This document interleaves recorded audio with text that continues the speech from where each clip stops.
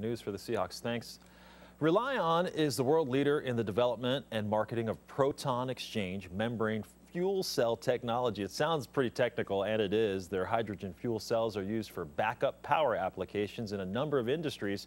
Deis simplifies the Spokane Valley company's success in his latest edition of Made in the Northwest.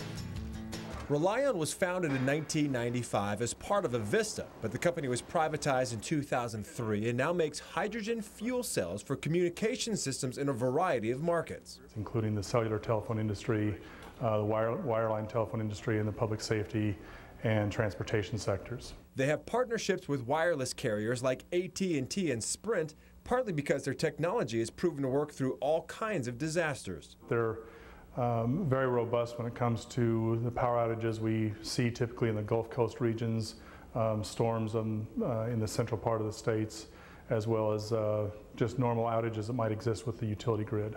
Reli On's fuel cells go through thousands of hours of testing before they're put in the field. What started out as a cartridge in the mid-90s is now a module that houses the core technology, and they've been able to grow the capacity while actually making the system smaller. We increased the density by about 2.5 times over what it was previously, and that gives just basically more bang for the buck for the end customer. They can buy a product that meets their needs and take up less space. And that's important for companies that have to pay for space to have these systems on site.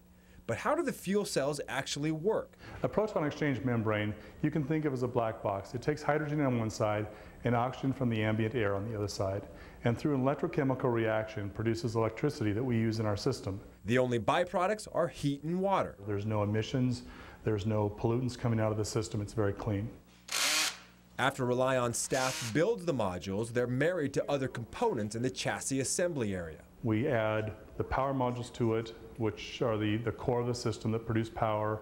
We add a controller circuit board and a DC converter circuit board, some additional fans, and a variety of wires and plumbing and so forth. The systems then go into this conditioning process, which can last up to 9 hours, and they run through various cycles of temperature and power to make sure they're ready for the field. We actually are forcing the system to produce liquid water at the membrane, which allows the proton exchange to work. Reli On's models range from just 600 watts of power all the way up to 10 kilowatts, and their scalability is a very attractive feature. You can grow that system to whatever power level you need. You don't have to buy 10 kilowatts when you only need 2. And because their systems are used all over the world, they have their own environmental chambers in-house. To run through full ranges of temperature that we might see in northern Canada from the equator.